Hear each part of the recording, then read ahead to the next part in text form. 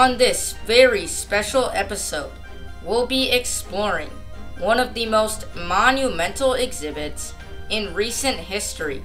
In 2019, the zoo completed this two-phase, $22 million project, sparing no expense, a award-winning, immersive journey that gradually ascends from the grassland foothills of northern India to the boreal forests of China, concluding with the Himalayan Mountains, by far one of the zoo's most progressive updates in recent years.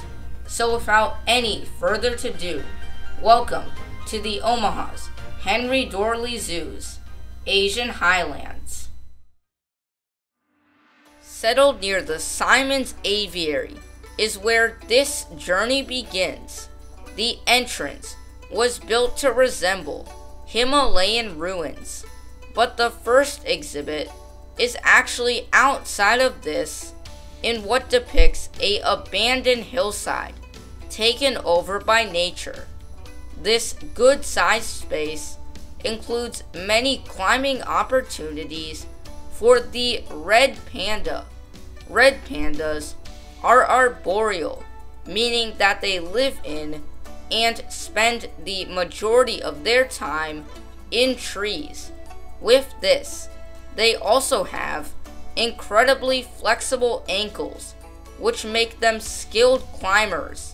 Their fibula can rotate around its axis, making it possible for them to climb down a tree head first.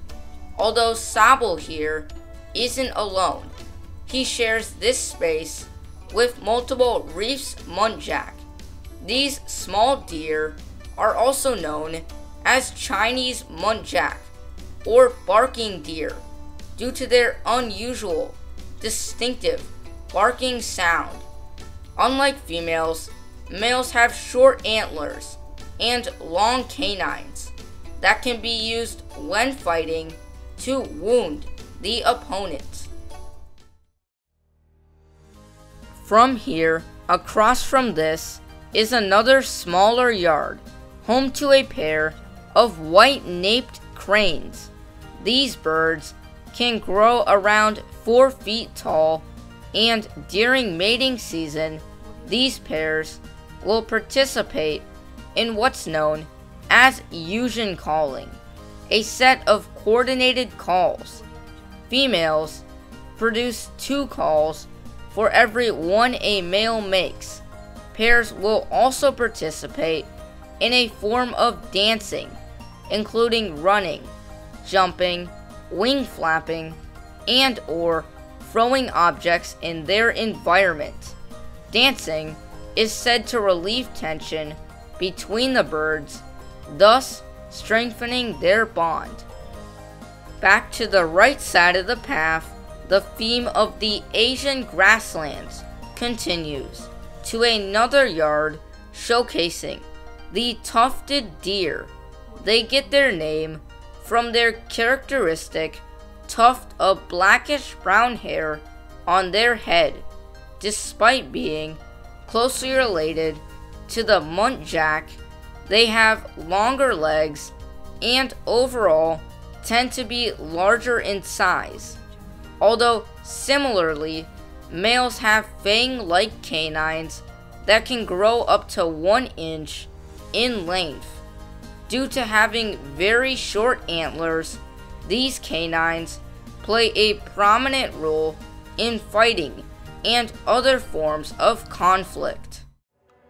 So ahead, our ascent continues into Phase 2, and further down is a sign which warns about how the sinking ground ahead may be unsuitable for travelers, urging you to stay on the path. Here you can already see the devastation with a sunken village water well. The journey continues under an old rusted steel bridge where the zoo train can pass above. The path proceeds along the river until finally reaching a habitat for the Sloth Bear, This exhibit is littered with village remains and can be viewed from here, along with a demonstration area, as well as further down at multiple glass panels. In the 1700s, sloth bears were actually believed to be a type of sloth, which is most likely because of their shaggy coats and curved claws. However, they aren't related to sloths at all. Although, unlike other species of bear, mothers will carry their young on their backs. Their ability to close their nostrils completely, along with these very thick coats, protect them when raiding beehives or termite nests. They'll tear open the nest with their claws, and because adults lack their upper incisors, they can freely suck up insects with ease. After crossing a colorful wooden bridge, the trail takes you to the Foggy Forest, a 8,200 square foot area for children to explore, while searching for 6 different lifelike animal sculptures amongst boulders, bushes, and logs. This foggy forest was built to represent a blanket of mist and fog covering the forest floor, and with this is one of the zoo's more interactive areas for kids. Our journey continues as we approach the summit of this voyage.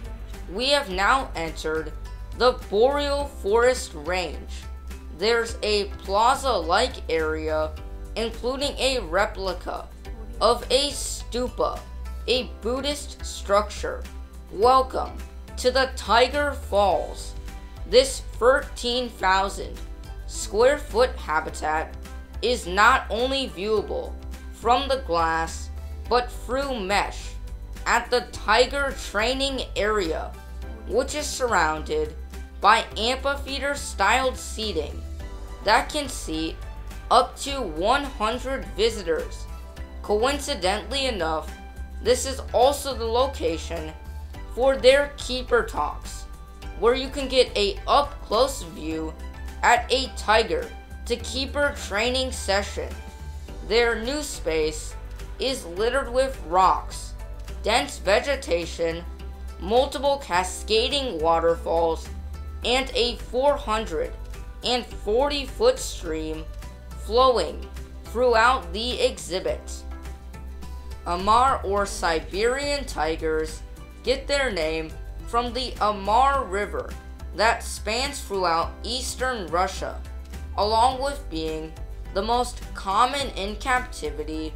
They are also the largest species of tiger. Because of their size, they can conserve more heat in these harsh environments. With this, they also have a layer of fat, dense, thick fur, and additional fur on their paws that protect them from colder climates, much like Omaha winters. Ascending once more, we reach the highest point in the Asian Highlands, at 35 feet in total elevation from the entrance.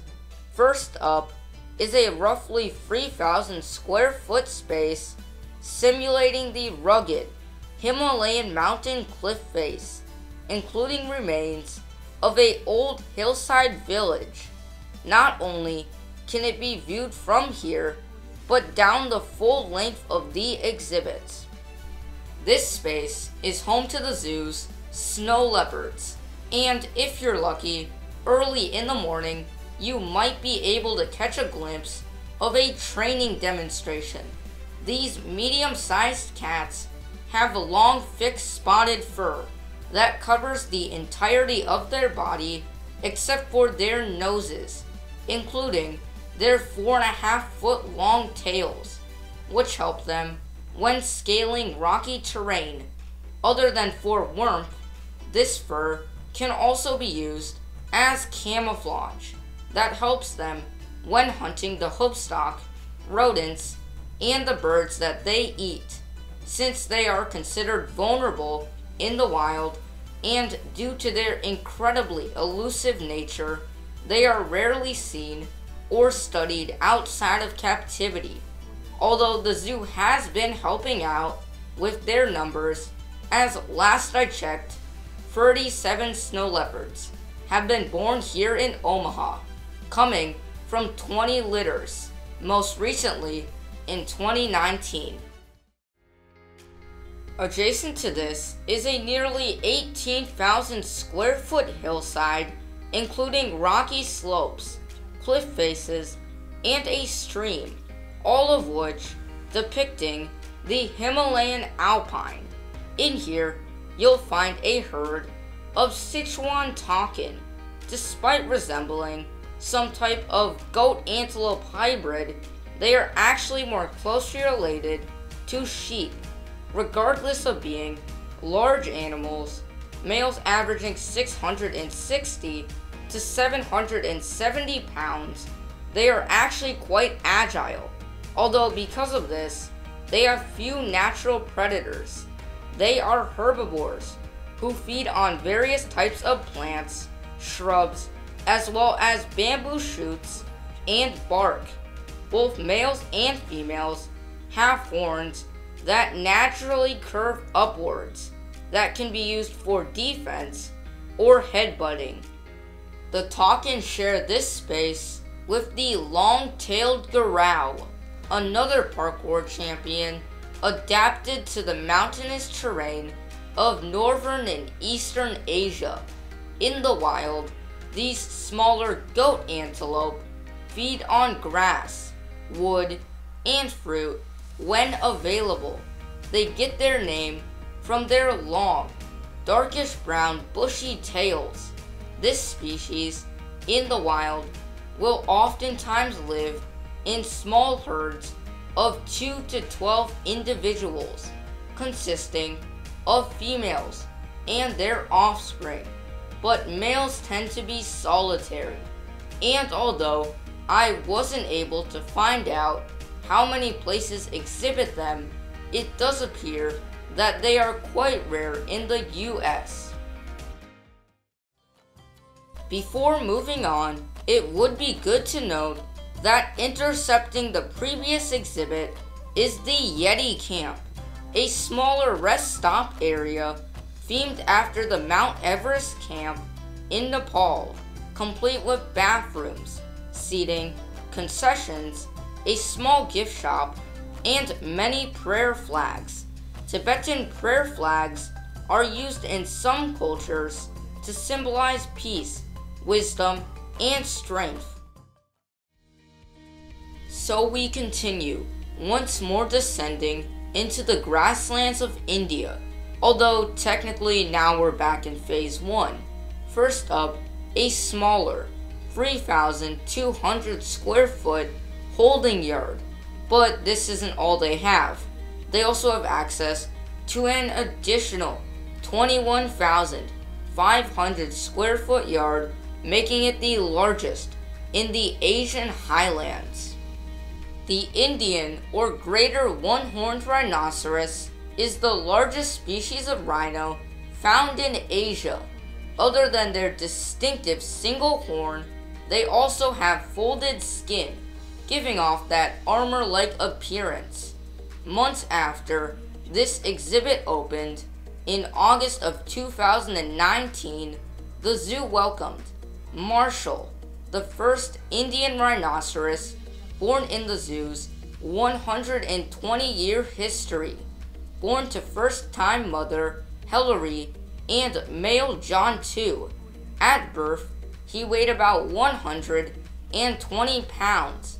Now he's about 2 years old, and he's still got a good ways to go until he reaches his parents' weight of about 4,200 pounds. Normally, calves tend to stay with their mothers until they are about 2 to 3 years old, but technically, they are usually fully weaned at 18 months.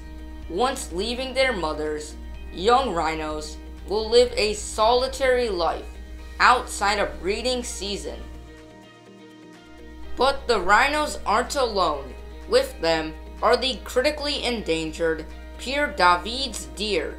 In 1939, the last of this species was declared extinct due to habitat loss and poaching. Around this time, several specimens still existed in English zoos. It wasn't until 1986 that a small population was reintroduced into China.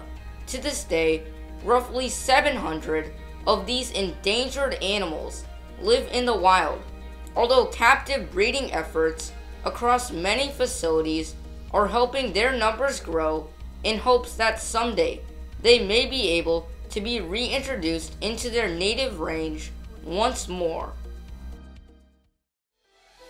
So that pretty much closes out our first tour of one of the world's greatest zoos, a $22 million well spent to create an award-winning journey like no other, oftentimes known as one of the most ambitious projects in the zoo's history. Through our time covering the Omaha's Henry Dorley Zoo, we'll just have to see if that's true. So, until next time, thank you for watching.